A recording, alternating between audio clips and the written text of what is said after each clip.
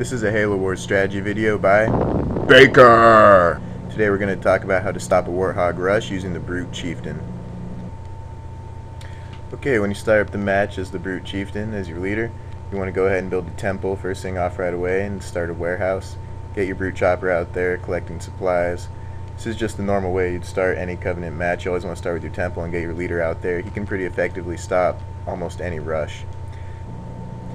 I was originally making this video as a Brute Chieftain rush video, but my opponent I was playing on Xbox Live tried a Warthog Rush, and so I converted this video into a tutorial about how to stop that.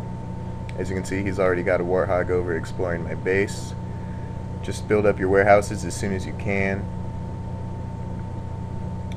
Once your chieftain gets out there, have him also start collecting supplies. He gathers them extremely fast.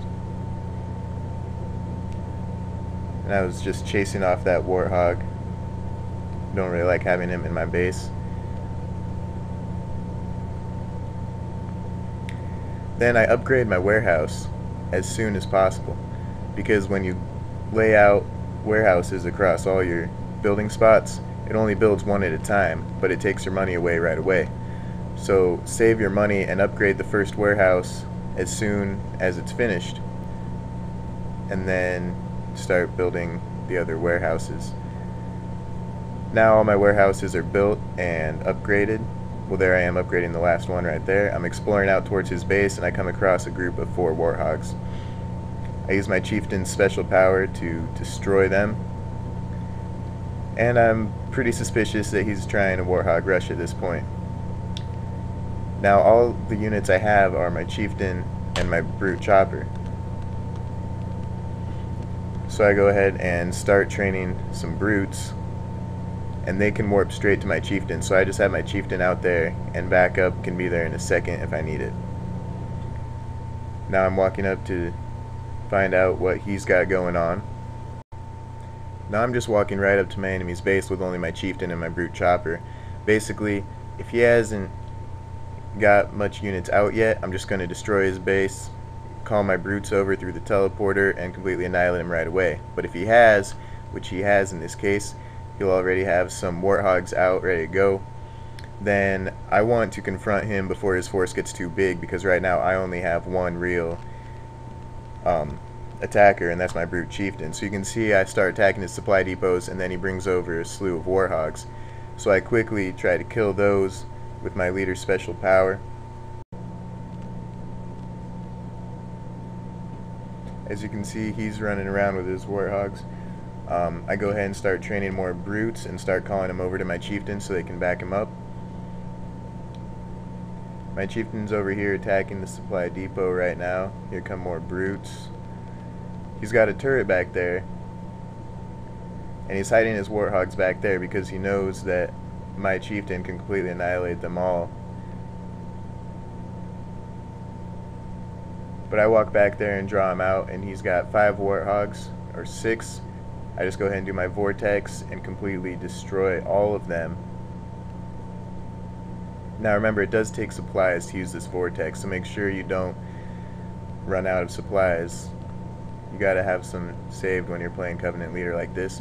Now he has greatly damaged my leader, so rather than bringing my leader back and rather than continuing with my rush, I decide to just keep my leader there and try to destroy that one supply depot just to give him a little bit of hurt, and go back and continue training brutes, but instead of calling them over, I'm going to save them up for a second attack. So that's basically the end of my rush on him, and it failed.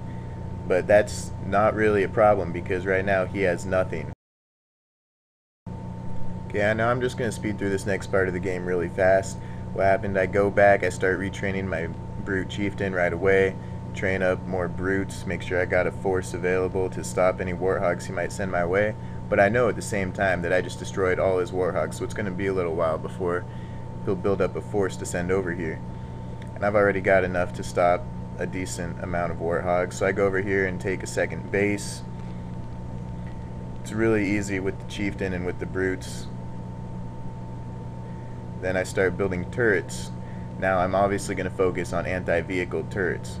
I also am going to upgrade my turrets to medium turrets, right there, and build a second base, build more supply depots.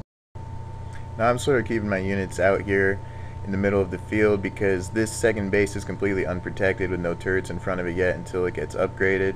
So I'm trying to be where I can easily stop forces from trying to attack that base, and also far enough across the field that I won't miss them going down to my main base.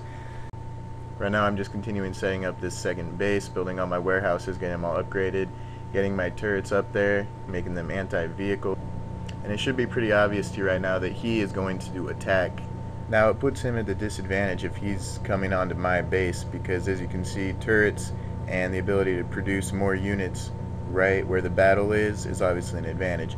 So I'm just going to hang back here at my base, upgrade all my turrets like I said to medium turrets, and also make them anti-vehicle. I put a shield around my base to protect it while the attack comes here, which is what I'm planning on happening. I put a shield generator around my base. I did this forward base first because I'm trying to make the fight happen here, but I also do my original base once I have the money to do that. And I build a hall, right? Why? Because I want hunters. Hunters are the Covenant's anti-vehicle unit, and this guy is using vehicles. So I build hunters and upgrade them. Okay, and the second upgrade for the hunters says it gives them a big damage bonus when they are both still alive. So I'm going to save my supplies till I have enough to upgrade my temple to get a second tech level, and then go ahead and upgrade hunters to level 2. Now with my Brute Chieftain special ability plus level 2 hunters running around, these Warthogs are going to be no problem. Alright, I'm almost done building my forces up. I've got plenty of brutes, quite a few hunters, and I'm still training more. Currently getting the second upgrade on the hunter. My Brute Chieftain is ready for battle, and he attacks. And as you can see, he has a good sized force of Warthogs. But I just take my Brute Chieftain and start sending my vortex flying around through all his Warthogs, and it's just burning them all up right now. You can see tires flying all over the place, car parts are being scattered. Now he's sent in a Mag Blast, but I had plenty of units. The Vortex can take out a lot more units than a Mag Blast. Now he starts retreating, and there's my Chieftain. My Chieftain goes down. So I pull back, and I start training more hunters. First thing I want to do is go back and start retraining my Chieftain. But look how many units I still have. Now the way he was retreating, I'm assuming he doesn't have much left. So I go ahead and start chasing after him. Now he hadn't pulled back very far, and there he is. Now he's still only got vehicles, and so my hunters are just tearing him apart. He put down that special ability stopper, but I don't even have a leader right now, so it did not affect me.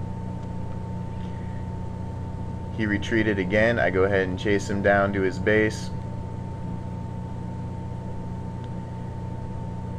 At this point, I'm pretty sure I'm going to go destroy his base. It looks like the game is over, but I'm still training hunters just to make sure. And then I run into his 5 Warthogs, kill them all with my units. Again, I don't have the Brute Chieftain here. His Warthogs are still going down fast due to those hunters, and he resigned because I destroyed him. And then that's game. That's how you effectively stop and counter a Warthog Rush.